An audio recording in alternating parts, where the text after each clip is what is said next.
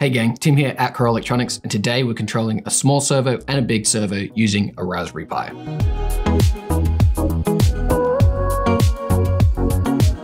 Servos are an immensely useful way to turn electrical energy into a rotational or linear motion with high efficiency and with great precision. The servos in this video are all standard rotary actuator servos that can rotate 180 degrees or 270 degrees.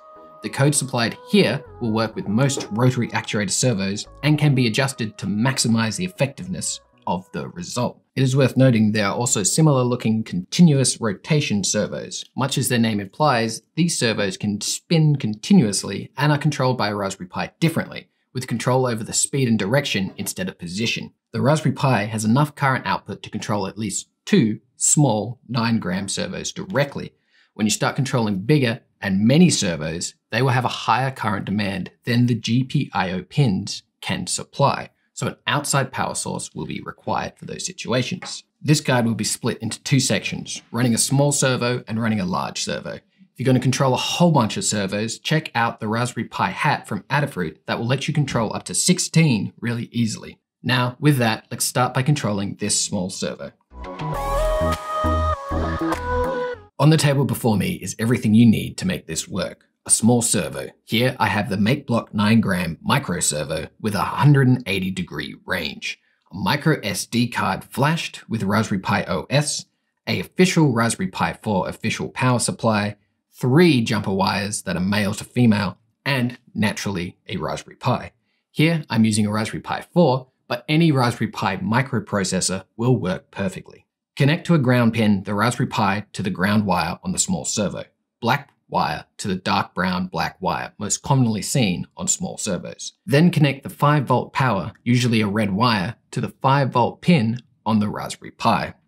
For this example, I will be using the GPIO 18, which is pin number 12, as the data pin, telling the small servo the direction and angle to turn to. The data wire on a servo is usually an orange or white colored wire. You're also going to insert the micro SD card to the Raspberry Pi. And with that, everything is all connected up. Now let's get the code into the Raspberry Pi running. Open up a Python interface like Thonny and copy and paste the following code into it. You can find this exact code in the article page linked down below. Select save and run that code using the buttons here. And with that, you'll probably be able to hear and see the servo is moving straight away. So there you have it, running just how it should. So quickly looking at the code. The code starts by importing from a library called GPIO0 a feature called Angular Servo. Next line imports sleep. Then we create a variable called servo and give it details. We state that the data pin will be GPIO 18 and decide the min and max pulse width. Servo control here is done by sending the servo a pulse width modulation, a PWM signal. This is a series of repeating pulses of variable width, where the width of the pulse decides the angle of the servo arm. Different servos expect different PWM lengths, so if you do not get full rotation straight away out of your 180 degree servo, adjust the min pulse width and max pulse width values by 0.0001, and do it by increments until you do get that full rotation. If you have full rotation on your servo and hear no gear straining, you have found the best values. As each servo has unique PWM specifications, another way of learning this value can come from the datasheet and often at the bottom of our product pages. Back to the code.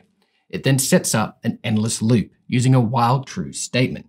In this loop, the servo will go from the min angle to the mid angle to the max angle with 2 seconds pause between each movement. The angle is decided by degrees, and this is going to do that forever. Feel free to alter this code, as this is where the real creativity can occur. The servo could actuate for any reason, you just need to code it in. So with this now working, let's move on to the second part of this guide and run this larger servo. Everything on the table is what you need to run this large servo. This servo in particular is a DF Robot metal geared 15 kilogram servo that can turn 270 degrees. You're also going to need a 5-volt DC 4 amp power supply, a DC power jack adapter, jumper cables, male to female and male to male, and a small screwdriver, a Raspberry Pi power supply, and naturally a Raspberry Pi and a micro SD card with Raspberry Pi OS flashed to it. You're going to connect the ground pin of the Raspberry Pi to the ground wire on the small servo.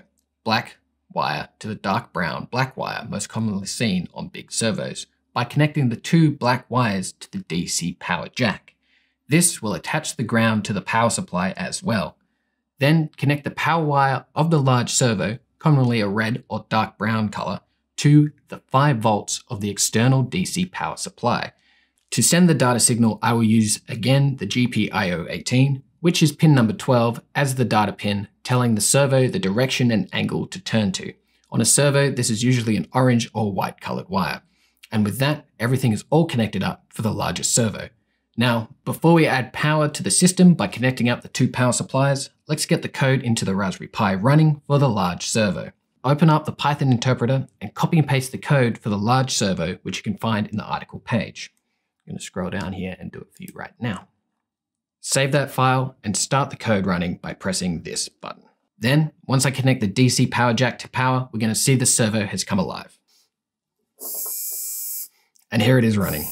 Nice. So let's take a quick look at this code. And the first thing you're going to note is that it's very similar to how it was before. Where this code is different is in dealing with the servo's unusual higher range of movement.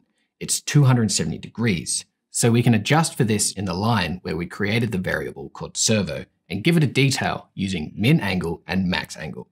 Then, with those increased angles added, the code in the endless loop is also adjusted to accommodate this. Also, the min and max pulse widths are different for this servo.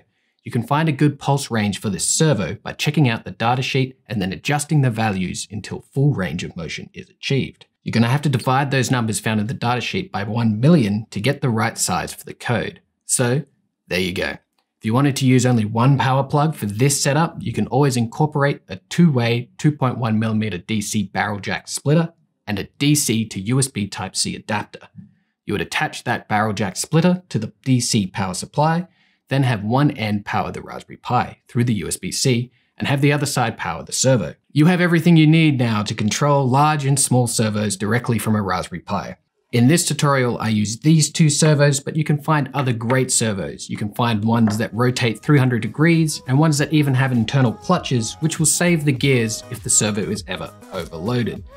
So with this servo twisting away and hopefully some ideas brewing, until next time, stay cozy.